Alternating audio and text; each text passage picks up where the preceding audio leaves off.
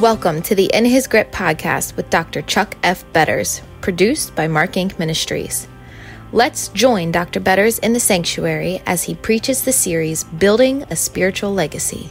Please take your Bibles and turn to Psalm 84. Psalm 84. This is the second strophe, second verse that we're going to focus on this morning. As you know, I am trying to develop a theme through this series, and I hope you're getting it by now, that I am responsible as a father, and my wife is responsible as a mother to pass on to our children and to our grandchildren a legacy of the gospel, so that in the years to come, our children and our grandchildren and our great-grandchildren for generations to come will be called by his name and will love and serve the Lord Jesus Christ. I'm using the Psalms, which are the actual hymn book of the Old Testament, to build a principial foundation for how we can develop that legacy. We're going to take a look not at all of the Psalms, but at select Psalms, spend a couple of weeks on each of them so that we can not just look at the psalm, but look at its ramifications. For now, we're looking at Psalm 84, which, of course, is one of the great psalms of the Bible that speak of David when he was alienated and separated from the church. David was in hiding from Absalom, and as the result of that, found himself away from Jerusalem, away from the house of God, and he craved with all of his heart that God would bring him back into that kind of intimacy again. This is not to say that David did not worship God when he was alone. David certainly did, but there was something very special, some void in his life because he was not with God's people. He wanted to take full advantage of every opportunity to be with God's people while they worshiped, so that he might see the iron sharpening the iron, so that his intimacy with his God would be increased as the result of that. All around you this morning, there are people who have come here with different needs. But we have all come with one purpose, I hope, and that is to develop a greater intimacy with our God, to engage him as he engages us. In other words, to walk out of here different people than when we came in. You know, the Bible tells us that if we will not praise him, even the rocks will cry out. Sharon and I spent the last 10, 15 days or so on a little respite. We went to Myrtle Beach in South Carolina, kind of the Bible Belt, and had a wonderful opportunity down there to go to a place that put on a show like Radio City Music Hall does and what have you. And we figured it would be nice and clean. We were actually working ourselves up for like a hootenanny. And because, you know, you're in the South, you're going to hear all these banjos and everything else playing. But when we went to the Carolina Opry, it was different. It was the first night of their Christmas program. And as we were watching this program unfold, it included humor and secular songs. You heard the jingle bells, you heard the Santa Claus is coming to town, and all those other things that really do not speak of the message of the gospel, the message of Christmas. But sprinkled throughout and threaded throughout the performance, about halfway through, I said to Sharon, I leaned over to her and I said, I wonder if these people realize how articulately they are presenting the gospel. Because the songs were powerful.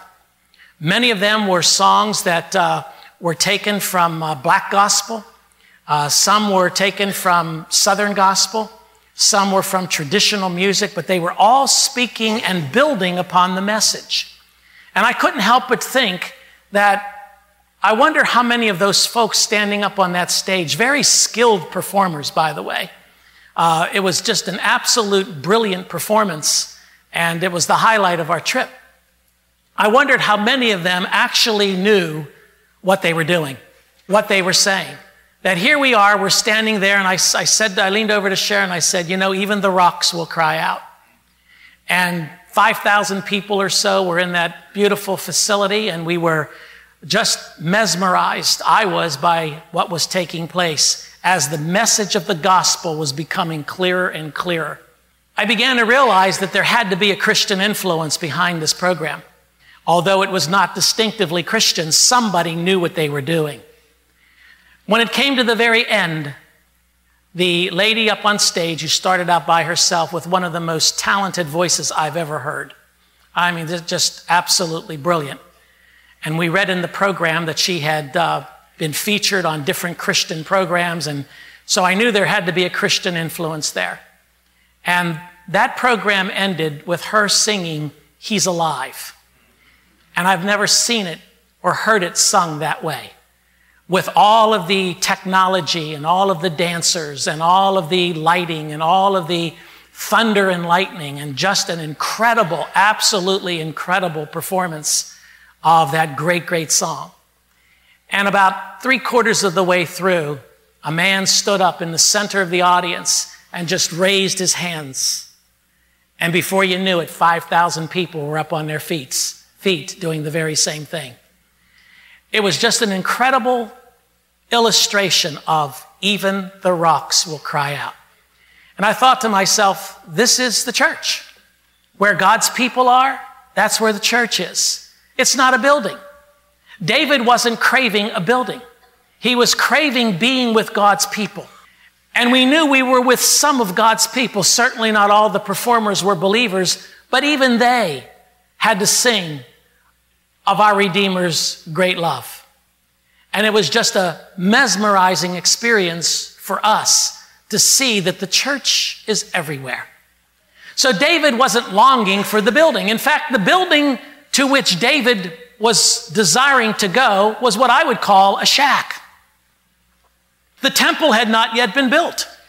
Solomon in all of his glory had not yet built that wonderful temple. What David was craving was fellowship with God's people, intimacy with his God in a shack. He said, I would love to be one of those birds in the ceiling, one of those caged birds up there in the ceiling. He remembered as he was worshiping there, now being alienated from the temple, he remembered seeing those birds, antiphonally singing and responding to the people who were worshiping God. There is no such thing as an isolated form of worship that will benefit you to the degree that worship with God's people does. We are to worship corporately. We are also to worship privately. And those two comprise for us the kind of spiritual growth that we need.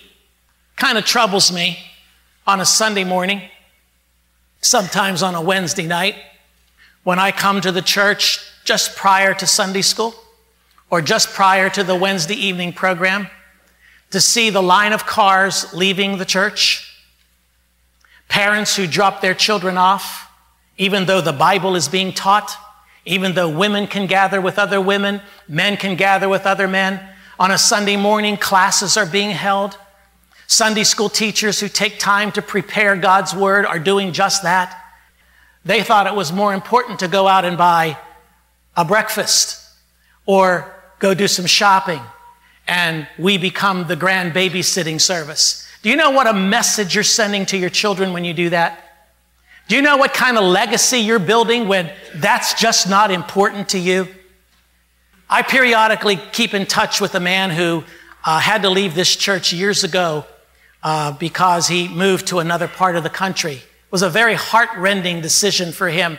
One of the great things that he considered was his church and leaving his church family. Periodically, he'll give me a call, or I'll give him a call. He's well up into his 70s. And every time I talk to him, he says the same thing. I can't believe how much time while I was there at Glasgow I wasted.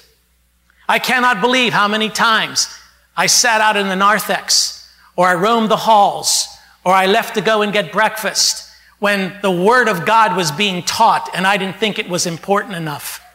He said, somehow or another, God got a hold of my heart, and if I could come back to that church and stand in the pulpit, I would tell you, please understand that God's word is pure. and God's word needs to be learned, and God's word needs to be experienced.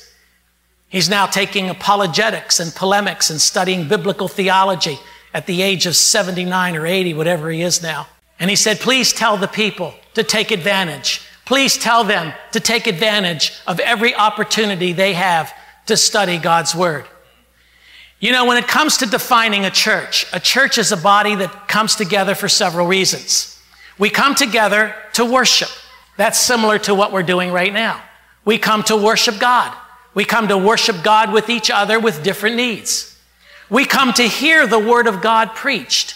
We come to experience the sacraments. We come to celebrate even discipline, where we learn to discipline one another and educate and teach one another.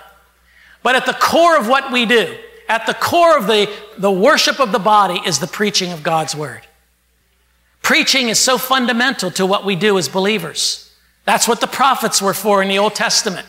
That's what the apostles were doing in the New Testament.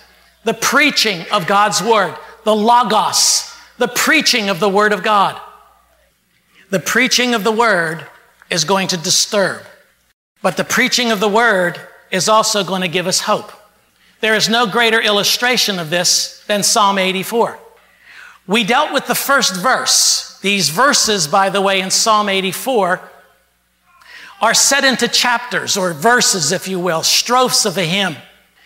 And they're separated by the word Selah, which simply means stand back a moment, rest, take this in, absorb this. And then he goes on to the second verse. He says in the first verse, how lovely is your dwelling place, O Lord God Almighty. My soul yearns, even faints for the courts of the Lord. My heart and my flesh cry out for the living God. Even the sparrow has found a home. Look at verse 2 again. He uses 3 words to describe how he's going to worship. He's going to worship with his soul. He's going to worship with his heart. He's going to worship with his flesh. Mind and soul and body are all given to God. And his alienation from the temple, his separation from God, this lack of intimacy that he desired, caused his body to hurt. It caused his mind to hurt. His heart and his flesh cried out to God that he would have that intimacy again. He posits even the possibility that he would be a bird in the ceiling than to be where he was. Even the sparrow has found a home, and the swallow a nest for herself, where she may have her young, a place near your altar. O Lord Almighty, my King and my God. You'll notice he calls him Lord Almighty, the holy other God, the fully transcendent God, the one who cannot be touched because he is God, the Lord God Almighty, the holy other God. But then he speaks of him as my Lord, my God. He says, O Lord Almighty, my King and my God. This holy other transcendent God is also an immanent God, a God who can be touched, a God who can be experienced, a God who, even though he is creator of the universe and creator of us, is the same God that condescends to be a man, who condescends to our level so that he might experience what you and I experience and die in order that we might have life. He says in verse 4, blessed are those who dwell in your house, for they are ever praising you. Well, now the man is alienated. We're ready for the second verse of the hymn. If you look at the second verse of the hymn, you see the essence of the principle.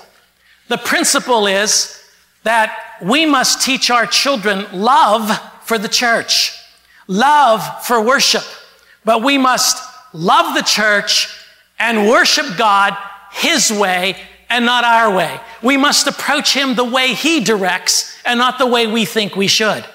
He says in verse 5, he says, blessed are those whose strength is in you, who have set their hearts on pilgrimage.